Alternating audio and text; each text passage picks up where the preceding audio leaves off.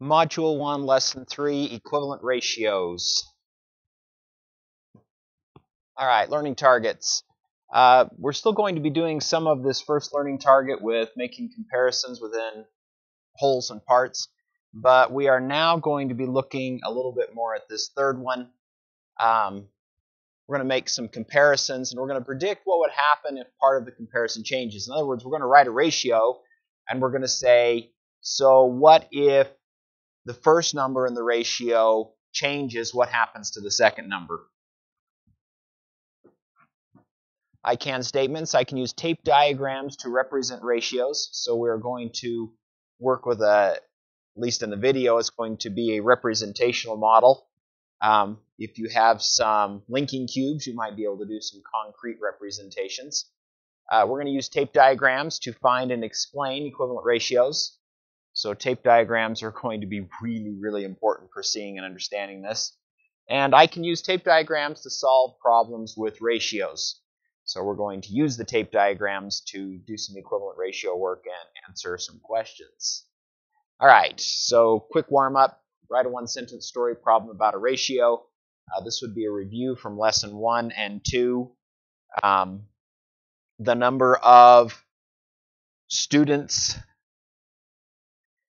in our class compared to the number of teachers is 30 to 1. So we could write 30 to 1 or 30 to 1 for every 30 students. There is one teacher. And it is important to actually be able to write this out in a sentence form. So please, please, please don't skip items like this. All right, exercise 2. So in this lesson, we're going to kind of be guided through some different exercises. So Shani and Mel are using ribbon to decorate a project in their art class. The ratio of the length of Shani's ribbon to the length of Mel's ribbon is 7 to 3. And our goal here is that we will be able to draw a tape diagram to represent this ratio. And once we have drawn that tape diagram, we are going to use that to find some equivalent ratios. And this is a strategy that we will come back to over and over again, so make sure you're really comfortable with this. All right, so we've got a blank table here, kind of organize our information connecting back to lessons 1 and 2. So we're going to put in here that we've got Shani and we've got Mel, and we know the ratio is Shani's ribbon to the length of Mel's ribbon is 7 to 3. So go ahead and fill out your table. Be thinking about what this information means. And let's step forward here and go to a next step. So now we're going to draw a tape diagram for each person's portion of the ratio. And we want to break this down into parts here. We want to think our way through this problem.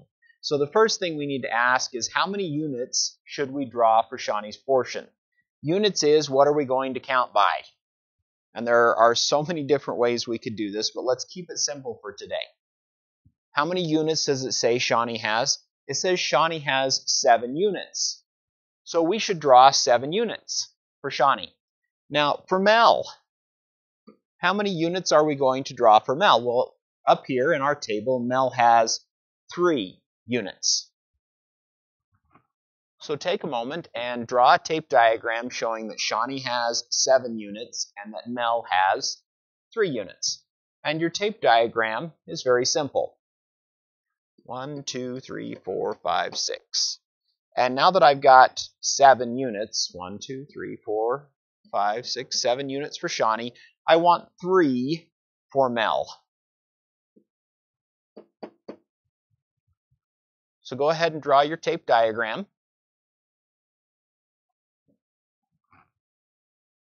And ask yourself, what does each unit actually represent? So how much is each one of our pieces worth? What is the value of each of our pieces? And if you actually think through, we don't know.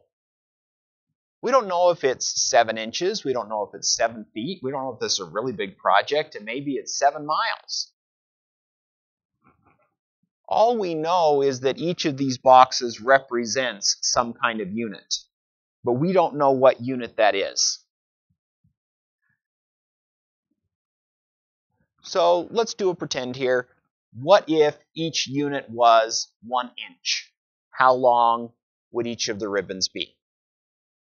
Well, let's take a quick count here. So each box is 1 inch, so I could say 1 inch, 1 inch, 1 inch, 1 inch, 1 inch, 1 inch, and 1 inch.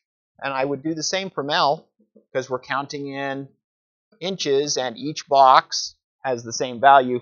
So Shawnee would have 7 inches, and Mel would have 3 inches. And that matches our ratio of 7 to 3, 7 inches to 3 inches.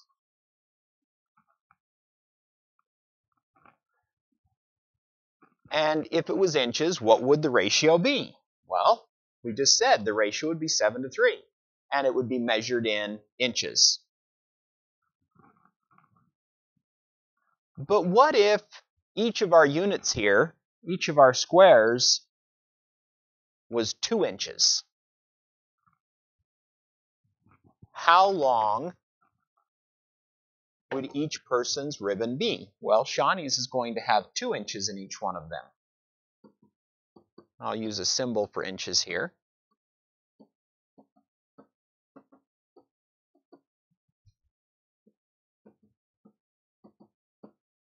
So each unit is going to be 2 inches. So how long are the ribbons now? Well, that would mean that Shawnee's is 14.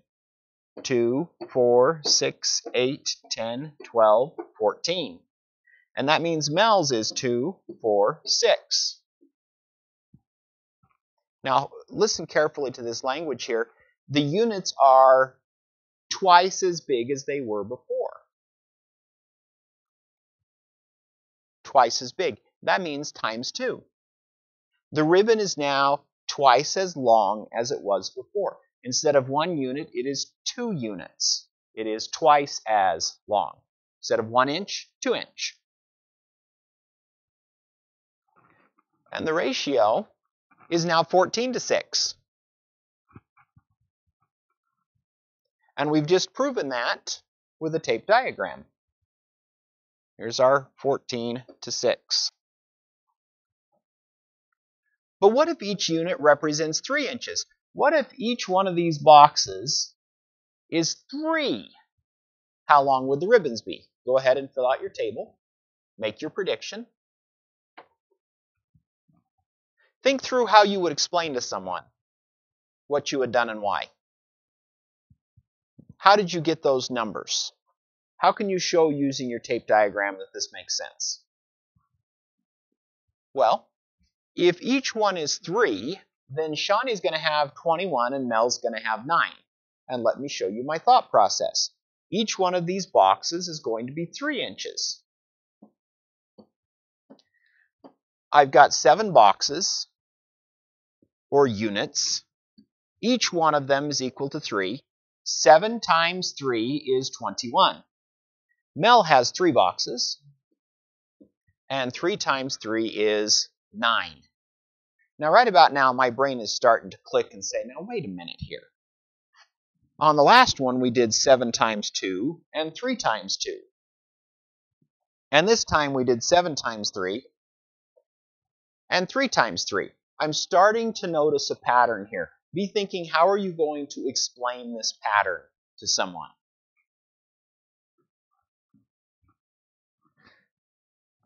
Now, we have looked at 3 different examples. 7 to 3, 14 to 6, and 21 to 6. Did the units in the tape diagram ever change? Did we ever change the number of boxes that we had for Shawnee? Did we ever change the number of boxes that we had for Mel? And the answer is no. Shawnee always had 3 boxes. And Mel always had, Shawnee always had 7 boxes, and Mel always had 3. that never changed? No. Tape diagram did not change. What changed is the values we were putting in the tape diagram. Now, what does that tell us about these ratios? Big idea here. This tells us that these ratios are equivalent. They're talking about the same thing. Buried inside of all of these is a 7:3. What changed was how much we assigned each unit. In the second problem, we said each unit is going to be worth 2 instead of 1. In the third problem, we said each unit is going to be worth 3 instead of 1. It tells us that these ratios are equivalent. And here is kind of a big, long example to look at, kind of showing all the steps that we've gone through here. So here was our original tape diagrams, 7 and 3, 7 inches to 3 inches. And then we took that 7, and instead of putting 1 in all of the boxes, we decided to put 2 in all of the boxes. And we got 14 to 6. And in the third one, we said, hey, let's put 3 in all of the boxes, and we got 21 to 9. But notice that in every single example, we still have 7, and we still have 3. Now, something else important to pay attention to. We were always putting the same number in each one of the units. In the second example here, we were always putting 2. In the third example, we always put 3. For these tape diagrams to work, we have to know and understand that each one of the parts has the same value. Each little unit is going to have the same number in it. That is really, really, really important when we talk about tape diagrams and representing ratios. All right, let's take a look at exercise 3. So now we're going to try and apply what we experimented with in the second exercise. So Mason and Laney ran laps to train for the long-distance running team. The ratio of the number of laps Mason ran to the number of laps Laney ran was 2 to 3. And you'll see I've got a table set up here. So we've got Mason and we've got Laney, and it says the ratio is 2 to 3. So if Mason ran 4 miles, how far did Laney run? And we're supposed to draw a tape diagram to show how we found the answer. Well, we've got Mason with 2 units, and we've got Laney with 3 units. Mason and Laney are ratio of 2 to 3. But it says here that Mason has run 4 miles. So what is each one of these units going to be worth if Mason ran 4 miles? There's not 4 parts there, there's only 2 parts. So the 4 is going to be split into 2 pieces. 4 divided by 2 tells me that each square is going to be worth 2. And that means that all of Laney's squares are also going to be 2. Remember on the last slide I emphasized, pointed out, drew your attention to all of the squares have the same value. So if Mason ran 4 miles, then Laney ran 6.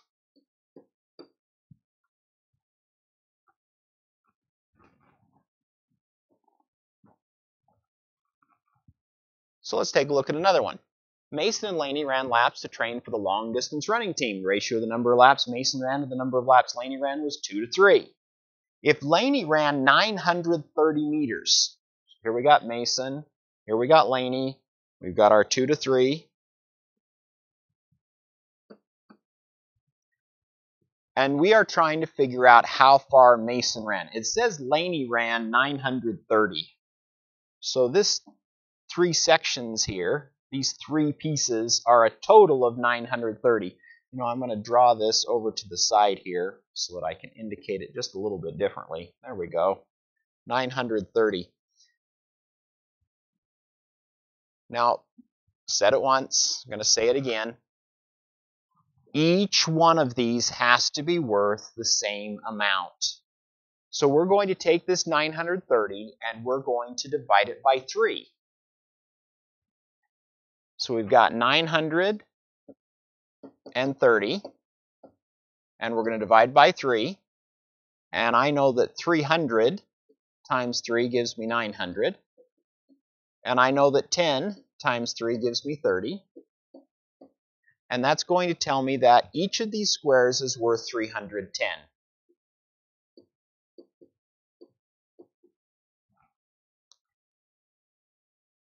So if Lainey ran 930 meters, and each of the pieces is worth 310,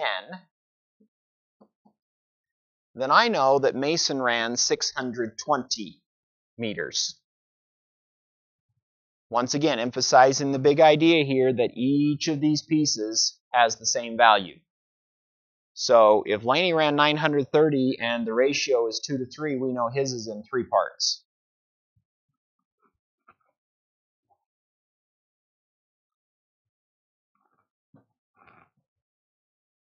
All right.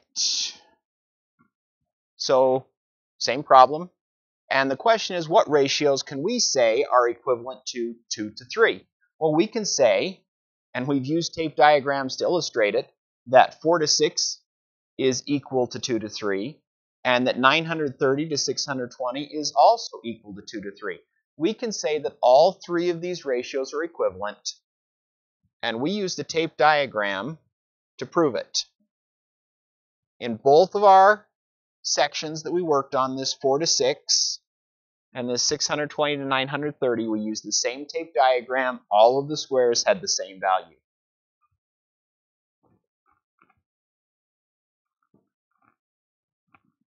All right, taking a look here. So, exercise 4. Josie took a long multiple choice end of year vocabulary test. The ratio of the number of problems Josie got incorrect to the number of problems she got correct is 2 to 9. So I have incorrect problems and I have correct problems, and she said incorrect to correct is a ratio of 2 to 9. Now the question is, if Josie missed 8 questions, how many did she get correct? So missed means that they are incorrect. And the question is, how many would we say she got correct? Well, let's go back and draw a tape diagram so we can see what's happening here. We have a ratio of 2 and a ratio of 9.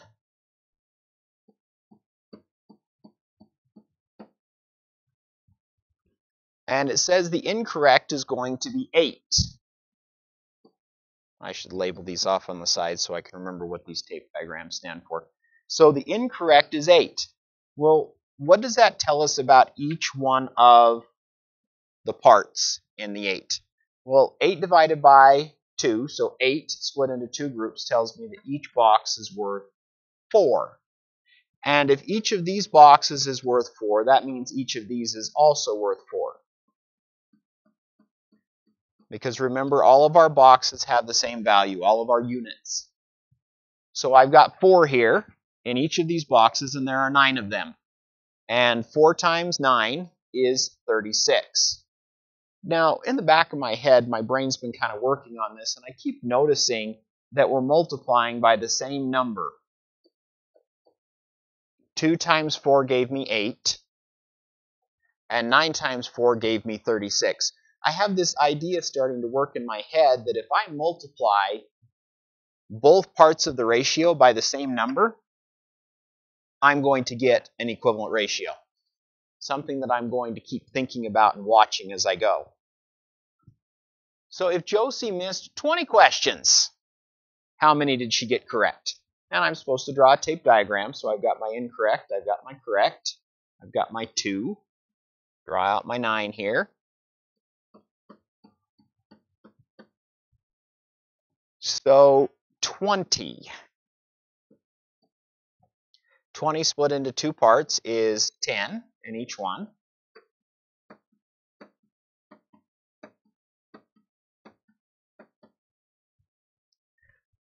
So this was 20. And I noticed I've got 2 times 10. There's my 10 right there. So I'm going to make a prediction before I actually count this up here. I'm going to say 9 times 10, and I'm going to say 90.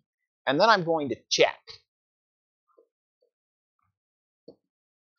10, 20, 30, 40, 50, 60, 70, 80, 90. 9 times 10.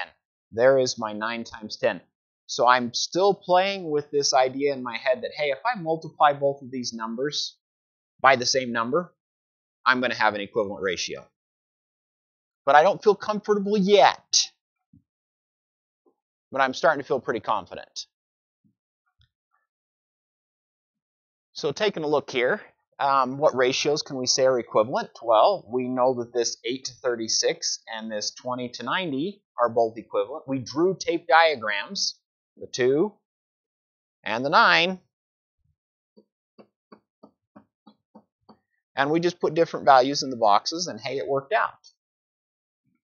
One time I put 4s in all of the boxes, and another time I put 10s in all of the boxes. So what's another possible number that Josie got incorrect to correct? Now go ahead and create yourself a tape diagram. If you want to experiment with that multiplication, that's fine, but make sure you back it up with the tape diagram.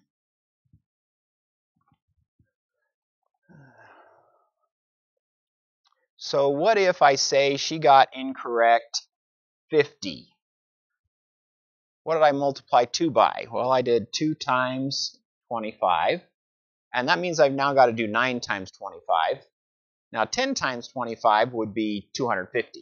So if I take 25 off, then I've got 225.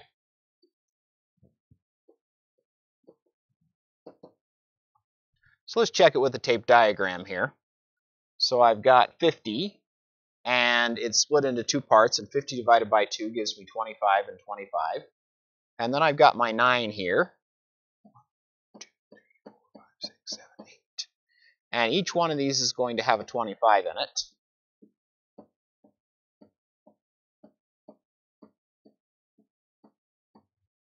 And I know groups of 4 25s, 1, 2, 3, 4, are equal to 100. 1, 2, 3, 4. And I find out I've got 225.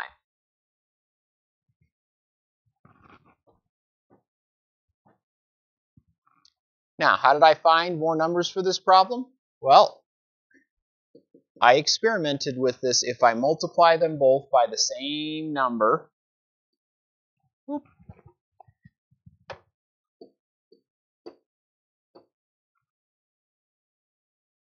then I will get an equivalent ratio. And then I drew a tape diagram to check it. So I multiplied both by the same number, and then I checked. So, in your own words, describe how to create equivalent ratios. And we've gone through tape diagrams, and we've tried to connect into this idea here that if I multiply both numbers of the ratio by the same number, then I should have equivalent ratios. And that's the big idea that we're working on in this lesson. If I take a ratio, 4 to 3, as long as I multiply both numbers in the ratio, for example, multiply by 5, 20 to 15, then I have 2 equivalent ratios. So, what are equivalent ratios? Big long explanation here. So we've got 2 ratios. We've got a ratio of A to B, for example, 4 to 3. And we've got a ratio C to D, for example, 20 to 15. They are equivalent if there is a number other than 0, a non-zero number, and they're going to call this C, so that I can take my C and multiply A times it and B times it, and I will get 2 ratios that are equivalent. So in other words, I've got my 4 to 3, and I multiply both of them by 5. Now I've got an equivalent ratio. So C right here, this guy right here, this C, is equal to A multiplied by my little c there. So A, which is my 4, multiplied times 5 gave me 20.